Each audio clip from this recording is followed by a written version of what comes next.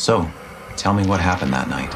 We were just trying to find our friend who'd gone missing. We stopped in this small town and found an old B&B to rest up for the night. We all felt that something was off.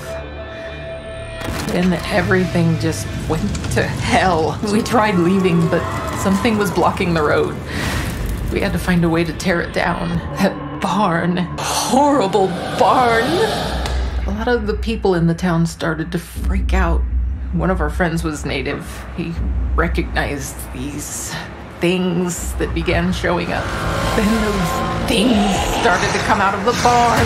The next time we saw him, he'd become one of them. I'm not quite sure how we managed to get out. Are you sure you got out?